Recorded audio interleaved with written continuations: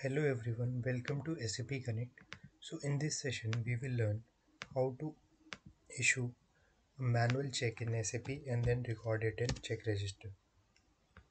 After that we will execute a report as well for that particular account and see whether our reporting is appearing, whether the check we have recorded in the check register is appearing in the check register or not. So my client is 800, user ID is SAP user. Now I'm giving my password. Now first of all what I will do is I don't know whether the invoice is really pending for any vendor. So first of all I will just go to vendor line item display report. FBL1N is the T code. I'll hit enter.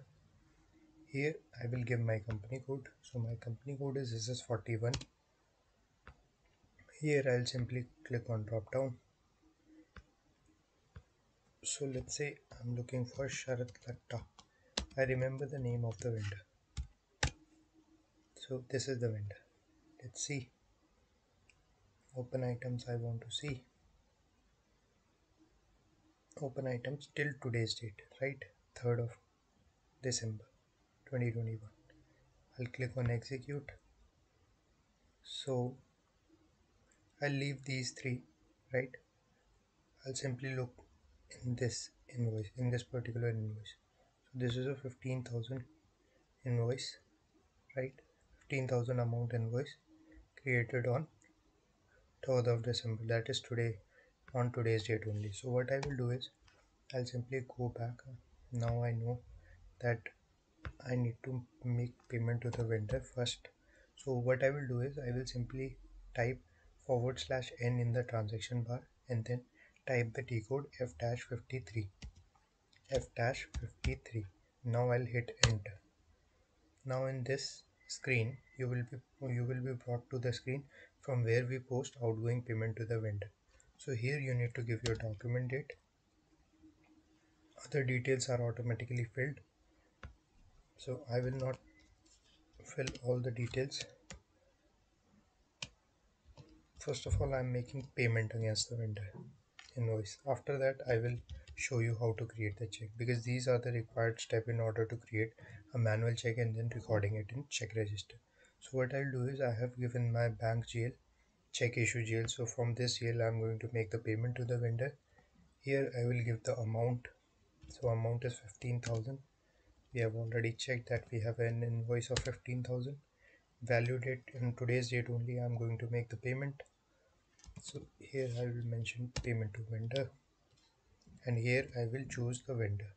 So I don't remember the vendor number, so here I will simply type the name of the vendor. So this is our vendor. Now I'll hit enter. So now in this case what I will do is I will simply deselect. First of all I'll select all. Wait, clicked on deselect all. So first of all I'll select all, and what I will do is I'll just click on this, and apart from that I will deactivate all items,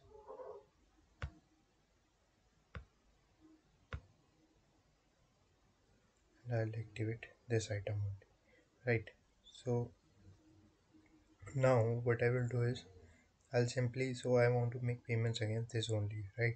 So the amount entered is 15,000. This is the invoice on 3rd of December, so I want to make payment against this only. So now what I will do is I will simply save this document. So the payment document is 15075. Now what I will do is I'll simply go back first.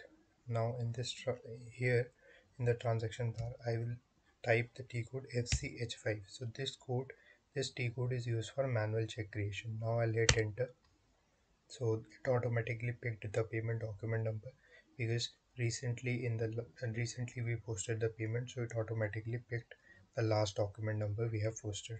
So the company code is, paying company code is SS41. Fiscal year is 2021. Here in house bank I'll click on drop down, and here I'll select the house bank.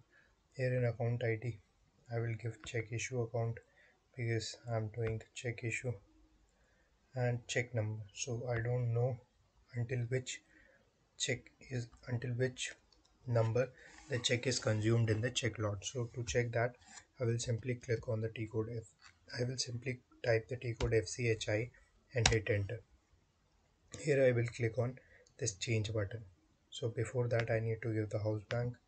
So the house bank is your access and account ID is 8888 for check issue. Here I'll click on this change button. So here I am able to see the check lot. So this is my first lot, and in that I have consumed 17 checks. So the next check will be 100 218. So what I will do is I'll simply go back to this screen. Here I will give the check number and I'll hit enter. So it automatically picked the details of that particular vendor. Now I'll save it by pressing Ctrl S or simply clicking here, right? So here you can see check SS41 access 8888 100 218 created manually. Now I have created the check. Now I need to record it into the check register. So to record the check in the check register, so first of all type the T I'll type /n in the transaction bar for a new session, and here I will give the T code FCHN. Here what I will do is I will simply select the paying company code.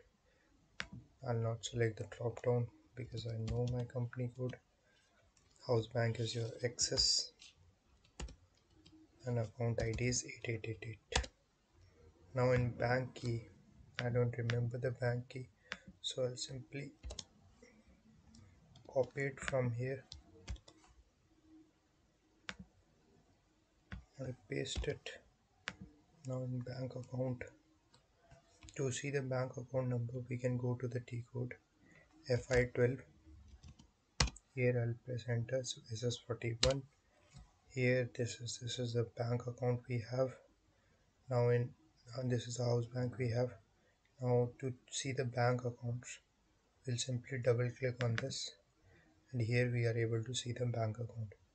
Now we are doing it from check issue, so I'll simply copy the bank account from here and I will paste the bank account number here. Check number is 100 218, currency is INR, and amount is 15,000.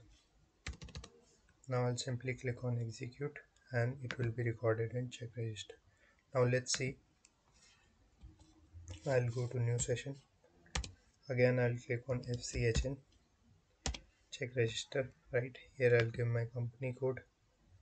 I should not have selected that. This is 41. House bank is access. Account ID is 8888. I'll simply execute. So here, if I will drop down,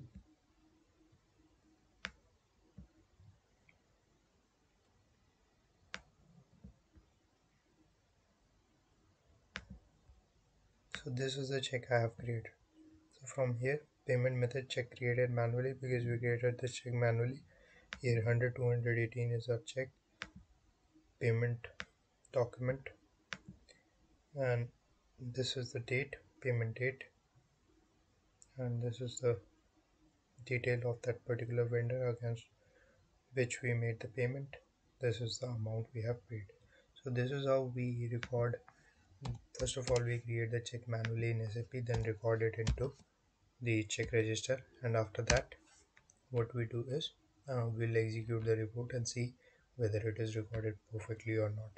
So that is all in this session. We'll cover more things about the check check program in SAP later. Thank you.